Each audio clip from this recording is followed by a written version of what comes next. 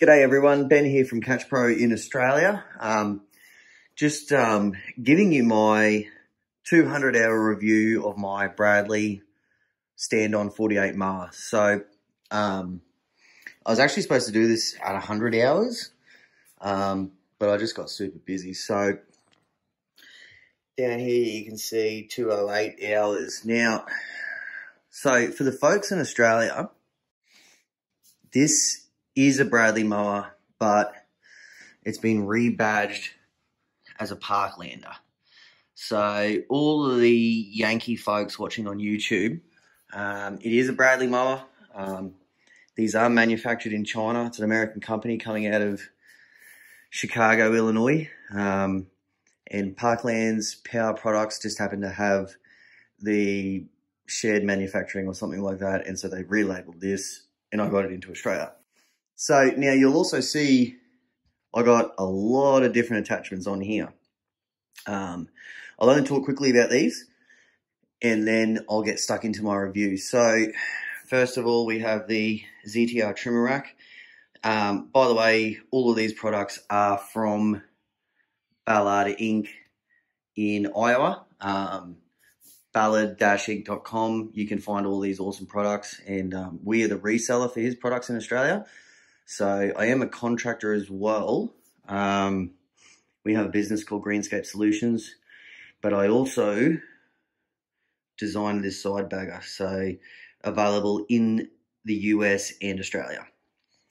All right, so the next product is the advanced chute system, which is the operator controlled discharge chute. So really handy to have. Over here I won't be able to operate this in the shed, but I do have like a little mount that I've put on the deck. Well, it's not on the deck, it's on the height adjuster arm, and that allows me to carry my side bagger when I'm in transport, because obviously it won't fit on my rig there. Over here I just have a little ammunition box that I've put on there. That was inspired by Ed Wright. He puts them on the standard Bs, and yeah, I mean, it's pretty cool. I can chuck bits and pieces in there when I'm doing my mowing job, so that's pretty cool. This is a new addition. It's the sit-on seat. So yeah, it's just heading into winter here now, and I've only had this on for like a week or two, so I haven't really had you know, a full opportunity to crank that, but it's really there for just number one, it's a concept that I wanted to try. You know, I've been mowing for 17 years now, and stand-ons are pretty new in Australia. You know, a lot of these products are new in Australia, but that was something that I really wanted to try out. Some of our followers know that I in fact use a stand-on because I have back issues, and a lot of people are like, "Oi, why are you chucking a seat on that thing?" But really, it's on there for when I get into properties that are above, say, 2.5 or 3 acres. I can now take a seat. And my workers don't mind it too. So, last little product before we get into the review is the Catch Pro Cup Caddy. So, a lot of these stand-on machines, I know there's a few, Skag, whatever, they do have cup holders, but most of the other brands don't. So it's magnetic, you can just bung it anywhere, and yeah, cruise along with your morning coffee or your water or whatever it is, rum and coke, yeah. All right, cool. So I am actually going to take my bagger off and get stuck into the review. Now, I have operated a few other stand-ons and some other sit-down machines in my career so far. We haven't had a ton of experience with the new stand-ons, but we've had enough to know what we like and dislike. So this mower, whether you're in the US or Australia, it is a price point mower. They don't come with all the typical bells and whistles. It's a very simplistic design. I've got to be honest, I love the simple design. I think, you know, it doesn't have as many moving parts as some of the other mowers. There are some things that I'm unhappy with on this now that I've got amongst some of the other machines. So first of all, I'm just going to work my way around. So I cannot lift up my platform anymore at the moment, but under here, we're going to have a look at these. So we can't really see. So you've got the rubber shocks under there for your suspension for your ride. Now, that is like, seriously, the most simplistic design on this platform.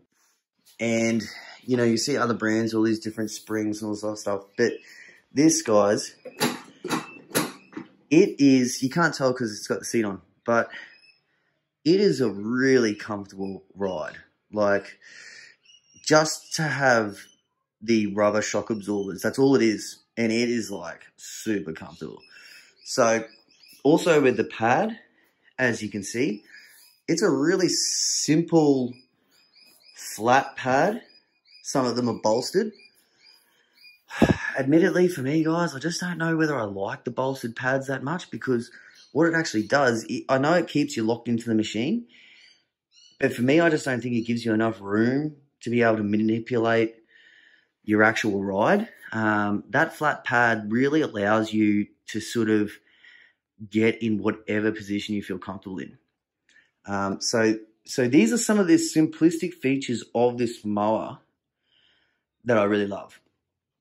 Moving up to the tower, I mean, seriously, guys, this is gold. Now, there's a couple of other brands out there. I'm just not going to go into it with the other brands, but you can see this tower here, everything is accessible.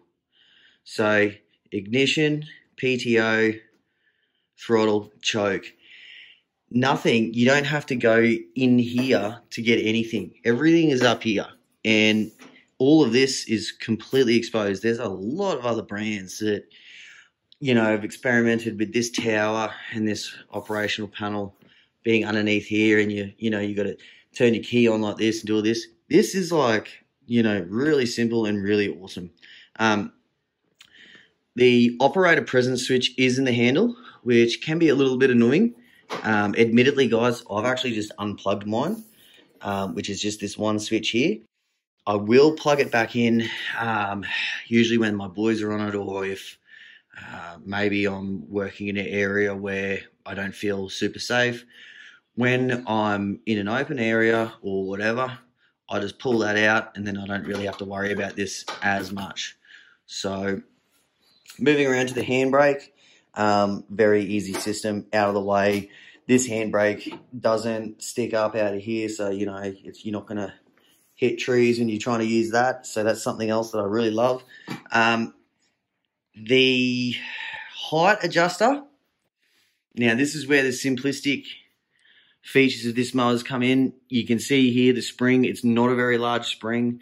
The deck is, it's easy to operate, but I do find it to be a little bit heavy. A larger spring or something like that would actually make that a lot easier. Now, something that I'm just going to point out, because that's the part they're up to, something that I don't like about this. So all of this height adjuster stuff, so this is great, you know, very easy to read. You just bang, choose your level. But now I've jigged this up myself. I bought my own lanyard. I've got, you know, like an 11mm deadbolt, so I could choose my level. Bang, it's all good. I can't lose it. But the pin system that they had was a deadbolt with a dog pin clip on the other side.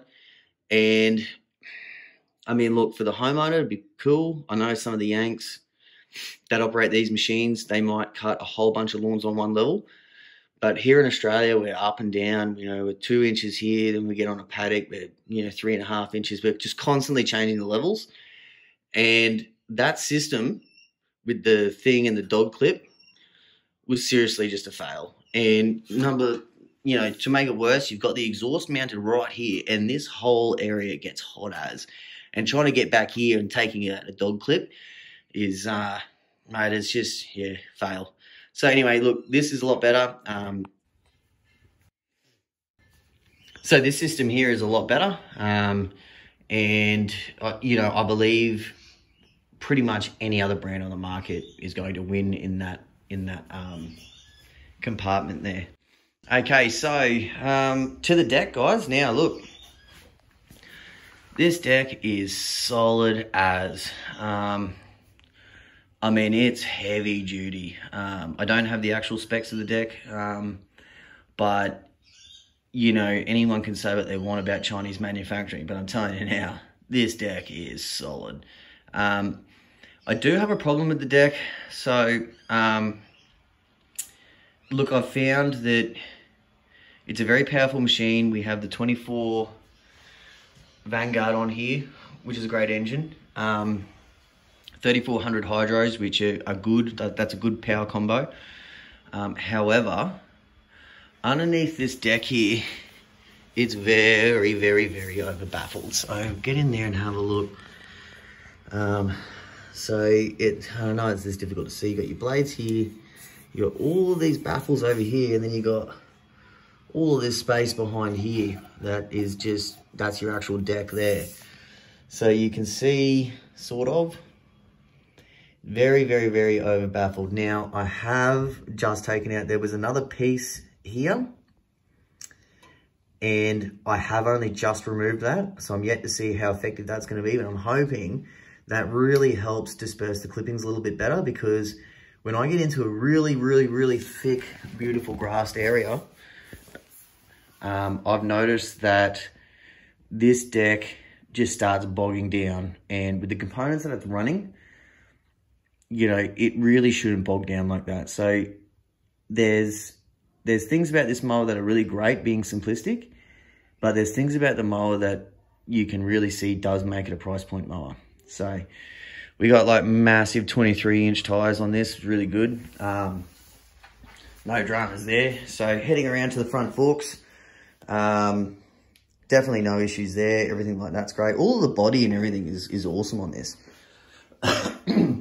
So we'll head back to this 24 Vanguard. Now, lots of power in this engine.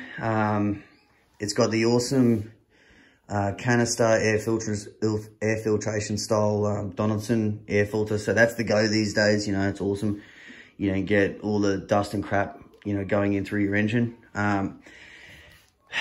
Look, one thing I'm going to say about the Vanguard is it can be difficult to start on cold mornings. And I live in Brisbane, so it's like always pretty hot here. I mean, we don't get a big winter, but even if you haven't been using this thing for a couple of hours, you could have been using it for a couple of hours. For some reason, you're doing some other job, pull up to another job in the Arvo, you'd still have to choke that thing. It always goes, but I'm just, you know, some of our other machines have the Kawasaki's on them, and I really prefer the Quackers, to be honest. So, a bit more of a Quacker man. There is definitely no plans to replace, the Vanguard is staying on this because it's fine. But I believe that when we're looking for, you know, mowers in the future, we will be, you know, choosing the Kawasaki option. Okay, so we've gone over some of the things here. I'm going to take you back around to the rear, and I'm going to remove this pad. Very simple design as well. It might be a little tricky to do with one hand. Not too bad. Got it off. Okay. Now, we need to address this fuel tank, dudes, because this is where your fuel tank is. And this thing does not come with a fuel gauge. Now, I don't care how cheap this mower is. Really, what's doing? Like, you need to have a fuel gauge. You know, to make things worse, the tank is black. So, like, you just got to guess. You know what I mean? You know, I don't ever run out of fuel and stuff like that. I always make sure I've got to top it up and stuff like that. But it's really just, honestly, it's just a pain. Look, I do believe on the new machines, I saw something on social media, you know, Chris Havana, which is the owner of this company, I do believe that they've got clear fuel tanks coming now. But I mean, why they ever put black fuel tanks on here without fuel gauges? I mean, I don't know if you guys have fuel gauges in the US, but this one certainly doesn't, and it really sucks. So, it also didn't come with the hour meter. So, you know, look, I believe fuel gauge, hour meter, those sorts of things. Now, you know, we're in 2020. I mean, I guess I bought this mower in 2019, but we're just at the age now where, like, you just got to have those things on the mower. Really doesn't matter. I mean, they cost nothing manufacturing-wise to have on there. So, look, the negatives of this mower in Australian conditions, you know, because I know it doesn't translate, you know, our conditions are heaps different over here. You know, we're always belting the grass down super short. And in our summer season when we get rain, it's just like constant, you know, the rain's growing overnight, the grass is like growing overnight and it's hectic. But the main negatives to this mower is the fuel tank. Fuel tank, no hour meter. The height adjuster pin, you know, that option there, and then the actual discharge on the deck. Like, I just don't believe this is very good for Australian conditions. Now, I know the Yanks usually come out, they mow lawns weekly and they're just knocking off like an inch or something like that. And these mowers do make beautiful stripes. They definitely perform very well in those conditions. My homeboy, Nick Saint, out of Ohio somewhere, he's running these.